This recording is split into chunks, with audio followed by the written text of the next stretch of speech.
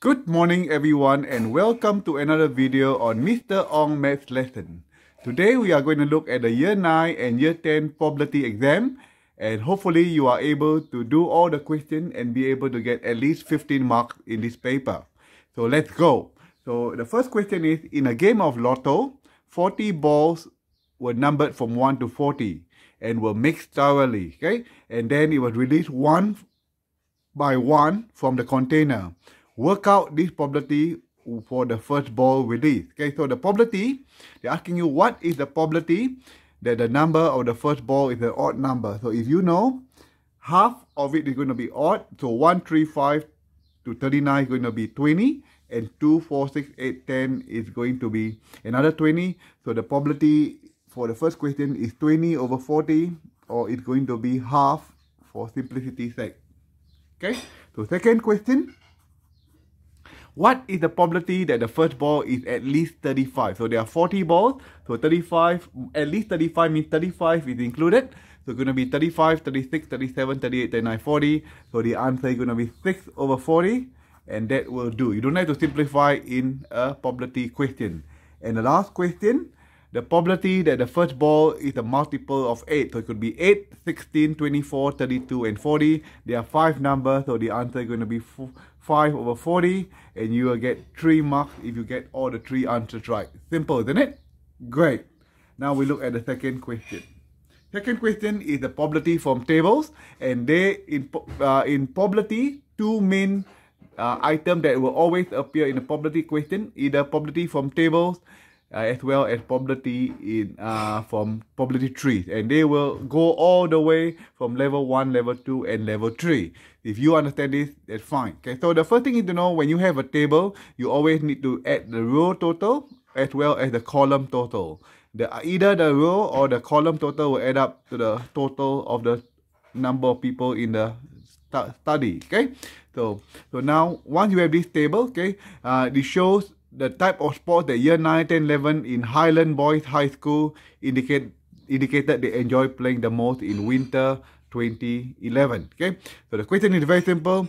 What is the probability that the randomly chosen student is a year 11? So year 11, the total is 330. So the probability is going to be 330 out of the total 1125. That will give you a 1 mark. Second question. What is the probability that the randomly chosen boy enjoy playing hockey the most in winter? So hockey, you look at hockey is 240. So it's going to be 240 out of the total is 1125. That will give you another mark. Simple? Okay, the next question is a merit question in level 1. So it's going to be worth 2 marks in the year 9 and year 10. So what is the probability that the randomly chosen year 9 boys, so we are only looking at the year 9 boys, so there are 450 of them, indicate they enjoy playing basketball the most in winter of 2011. So we are only looking at year 9, so basketball there are 40, so the answer is going to be 40 out of 415, because this is the conditional probability. The condition, it must be a year 9, so it's going to be 40 out of 415. That will give you 2 marks in the exam.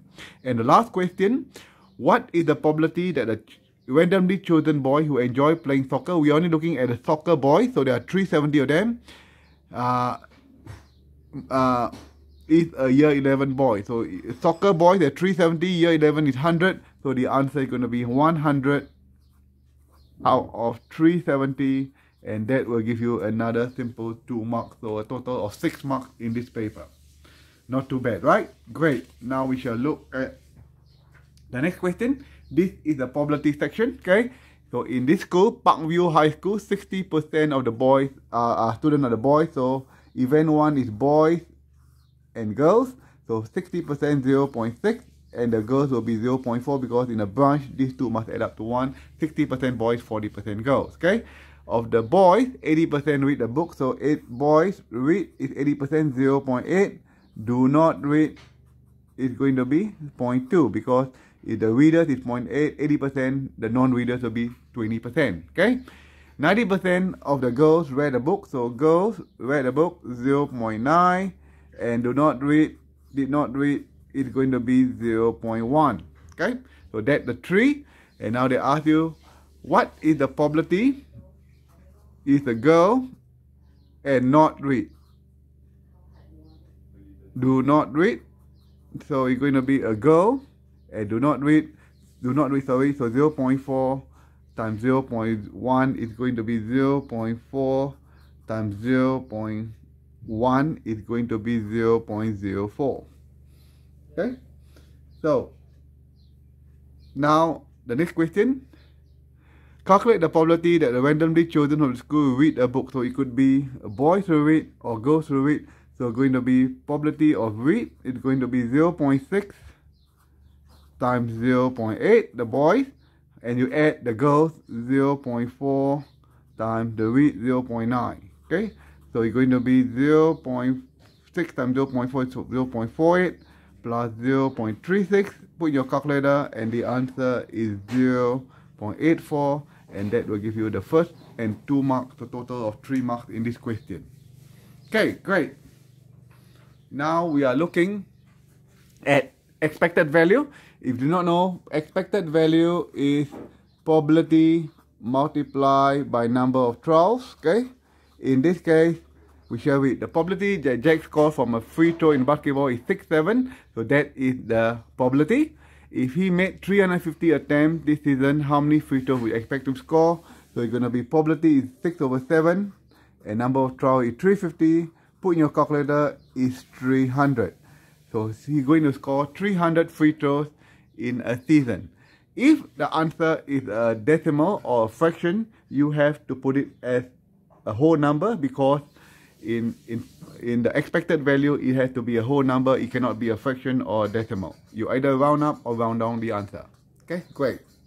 Now the last question is the probability tree again. As I said, probability tree is very important.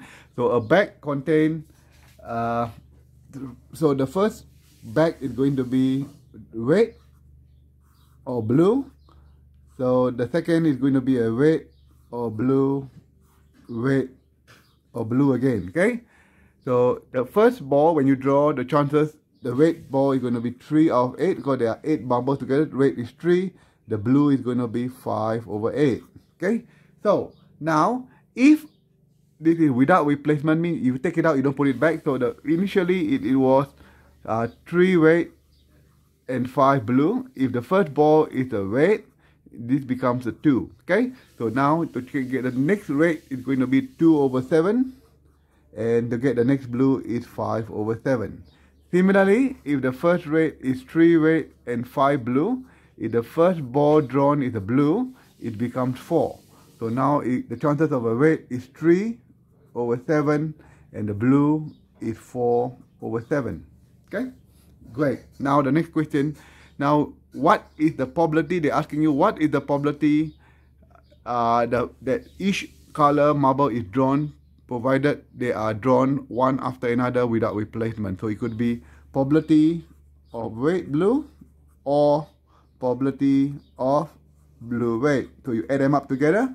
So red blue is going to be 38 times 5 7. So 38 times 5 7, and the same thing 58 times for blue red times 3 7. So the answer is going to be 15/56 plus 15/56. Put in your calculator. The answer is going to be 30/56, and that will give you 2 marks in the exam. Hope you get it. So keep practicing, and you should be able to ace this exam if you know your probability tree as well as your probability tables, as well as some probability concept. Take care and see you soon. Cheers, everyone.